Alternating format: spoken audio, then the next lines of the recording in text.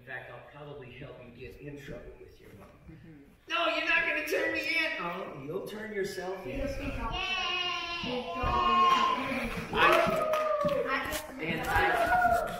up. I'm going to be watching to make sure who gets the little reflectors. Yeah, be quiet. Don't disobey it. It's terrible. Okay, now, Freddie, I can help you get the stain out. You can? Oh, goody, goody. Oh, goody. I get the stain out. I get the stain out. No, not the stain that you're talking about. What? Yeah. Now, the stain that you're talking about is going to take some kind of special cleaner that I don't have. What? You said you was going to help me get the stain out. You've got a stain of a different kind. What?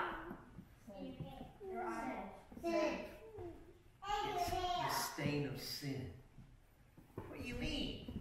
I mean, when you disobeyed Mom, and then you lied, and then you hid your clothes here.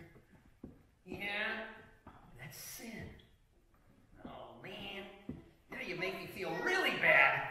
Oh, I can't help you get the stain out of the Easter clothing, but I am going to help you get the stain out of your heart. How do I do that? Well, I'm going to explain.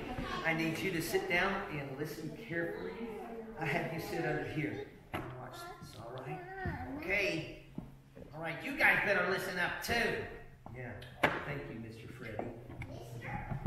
All right, take those Bibles and open them up to Exodus chapter 12. Exodus chapter 12. All the way back in time to when the children of Israel were held in bondage to the Egyptians. They were slaves to the Egyptians. And God sent a special man to help them get free. Does anybody know the name of the guy he sent? God sent Moses. And Moses now has gone 9 times before Pharaoh and said, let my people go. If you don't let my people go, this terrible plague or this terrible thing is going to happen. And each time, all 9 times, those things happened. And the 10th time, Moses said, this is my final warning. On the 10th time now, God is going to send his death angel over all of Egypt. And that death angel is going to kill every firstborn child in every home that does not have the blood applied to their door. Yep, anybody who's firstborn. Listen up. I'm doing the talking.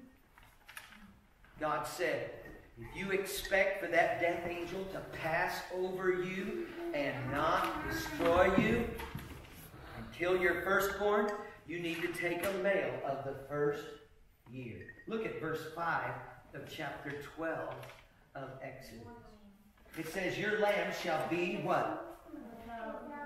Without blemish. That means it can't be having a disease or having a spot on it that shows it's not a perfect lamb. It has to be perfectly white, perfectly healthy. And it says, and a male of the first year. I wonder why it has to be a male. Because Jesus was a man. We'll talk about that more in just a minute. Had to be just a year old, it says, of the first year, and you shall take it out of the sheepcotes from your goats. And ye shall keep it until the 14th day of the same month, and the whole assembly of the congregation of Israel shall kill it in the evening.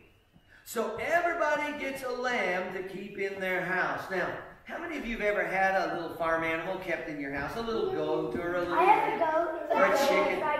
What happens when it gets, you hang around it for several days? You kind of fall in love with it. You think it's a wonderful little thing.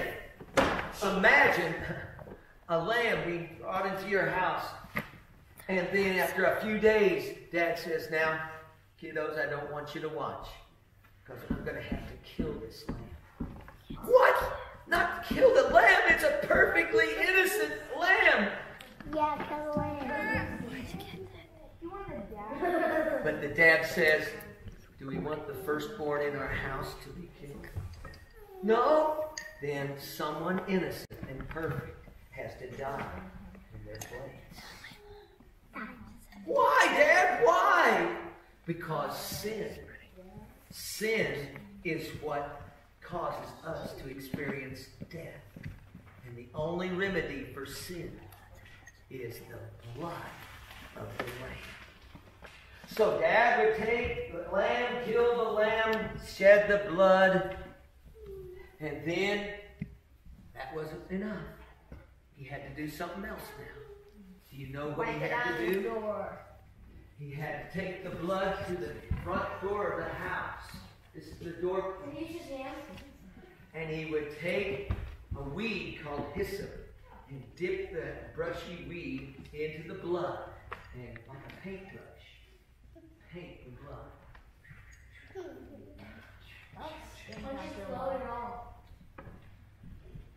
And they had to apply the blood. Well, why? Because that's what God commanded. That night, as the death angel came over Egypt, all the firstborn in every person's house that did not have the blood applied to the door, the death angel would take their life. There were cries and screams all over Egypt. Oh, my son is dead! Oh! People were in terrible, terrible way. The whole nation rose up and said, get Israel out of here! Get them out! And so they had to pack up all their things, and this is what they wanted to do. They got them out of the nation. They pushed them out. They even gave them gold and silver and all kinds of things. That was called the Passover. Every year after that, Israel was commanded to observe, like we observe Christmas, or like we observe Easter. In fact, Easter and Passover are always on the same day every year. Did you know that? No. That's why it changes every year, because that Passover is on the Jewish calendar. And so here's the amazing thing about the Passover, is that it's the same night Jesus had to die. The night before Jesus died, Jesus gathered all his disciples together in an upper room. And they thought, oh yeah, it's Passover, so we're going to observe the Passover. They eat a special cracker, and they eat a roasted lamb, and things like that. But Jesus sat down at the table with all the 12 disciples and said, men, we're changing this thing. The old covenant was the Passover covenant. The blood of animals. Did you know the blood of animals can't cleanse anyone from sin? It is only a picture of what Jesus was going to do. And so, Jesus took bread, and he took grape juice, and he gave it to all the men around the table. And he says, this is the covenant of my blood, which I shed for you. Wait. Is Jesus a lamb? Is Jesus the Lamb of God? Didn't John the Baptist say, when John the Baptist saw Jesus, John the Baptist said, behold, the Lamb of God, which taketh away the sin of the world. Jesus is that Lamb. Well, that night, after Jesus showed them the importance of the change of the new covenant under his blood, Jesus went out to the Garden of Gethsemane, and he began to pray because he knew what was going to happen. What did the other disciples do while he was praying? Sleep. They fell asleep. Indeed. And then the soldiers came out into that Garden of Gethsemane and took Jesus away. And then they brought him before several judges that day, and they condemned Jesus to death. Now, they did some things to the Lord Jesus that made him bleed. The soldiers took him and they punched him in the face.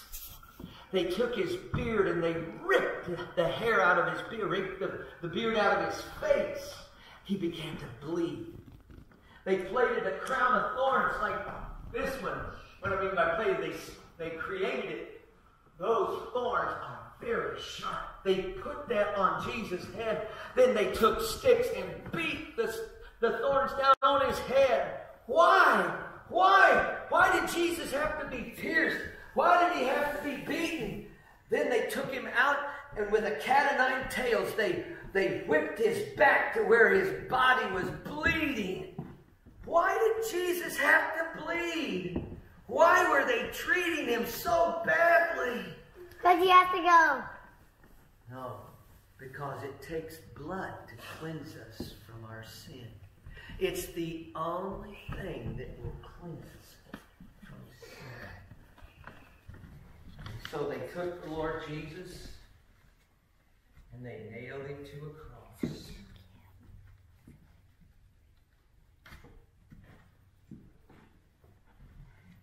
People came and stood around and watched. The soldiers also. Jesus was bleeding and dying. Why? Why did he have to bleed and die?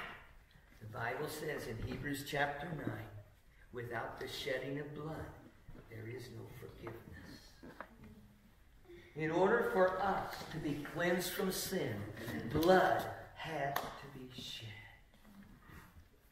I would never want to be like that. Now, young people, once you look at what do all these things have in common? This cleans windows. This cleans stuff. This cleans toilets. Oh, this cleans gum out of the carpet. When some kid drops their gum in the carpet, it dissolves and cleans it. This cleans dishes. This cleans clothes. This cleans your breath. This cleans your teeth. We got all kinds of things that clean us up. But what can wash away my sin? Jesus. But the blood of Jesus. What can make me whole again? The blood of Jesus. Oh, precious is the flow that makes me white as snow. No other fount I know. Nothing but the blood of Jesus. Young people, the only way to be able to be cleansed from your sin. Freddie, are you listening? Freddie. Hey, are you listening? Oh, yeah, I'm listening. Freddie doesn't need any of this stuff to clean the stain out of his Easter jacket. What Freddie needs is to apply the blood of Jesus to his heart. And you do that by faith. You tell the Lord in prayer that you know he bled and died for you, but that you know that you've sinned and you've got a serious problem. Because you're going to have to answer to God someday for the times you've disobeyed, lied, stole, cheated. Those are wrong things.